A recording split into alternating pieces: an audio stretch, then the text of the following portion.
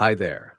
This is the Whapi.Cloud team, and today we'll show you how to automate WhatsApp channels using our API. With Whapi.Cloud, you can easily create and manage WhatsApp channels, send automated messages, share media, assign admins, and even track posts from other channels.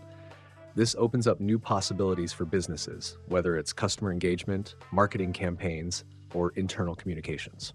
To automate WhatsApp channels, we need to connect a WhatsApp account to the Whapi.Cloud service. To do this, simply scan the QR code in your WhatsApp app.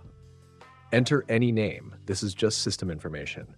We will also skip the settings section as it is mainly required for bot developers. Now we see the page of the authorized channel. The only thing we need from here is the API token. Let's move to the Postman collection to test the endpoints. First, let's create a new channel in WhatsApp.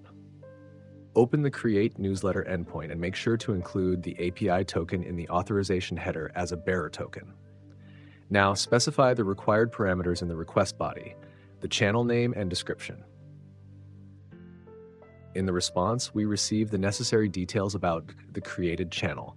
Let's check WhatsApp to confirm that the new channel has been successfully created. To send messages to a channel, we need to know its identifier. Let's see how to retrieve the IDs of other channels. For this, we need the Get Newsletters endpoint. The response will return a list of all channels you are a member of. In my example, you can see that the API provides up-to-date details for 2 channels. To send a message to a channel, we must know its identifier. Let's check how this works. Copy the ID.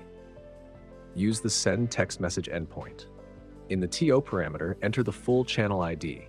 In the body parameter, specify the text you want to post to the channel. Execute the request and verify it. Just don't forget to include the token in the header. The response confirms that the message has been sent. Now let's check the channel. Great, here's the message in the channel.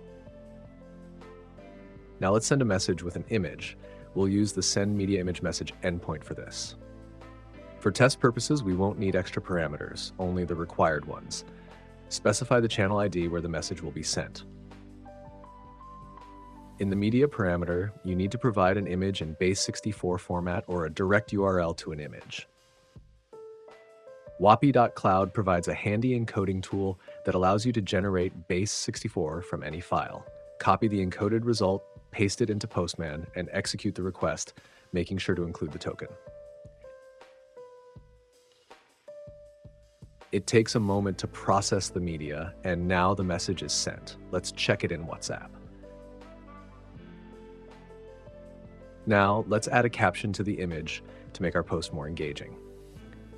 We'll add the caption parameter and resend the request, and here's the result.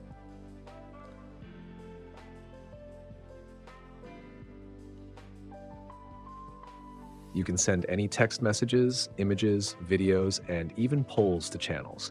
You can also send invitations, assign administrators, and retrieve details about all posts from other channels. All of this is available in the Whapi.Cloud API. If you have any questions, leave them in the comments.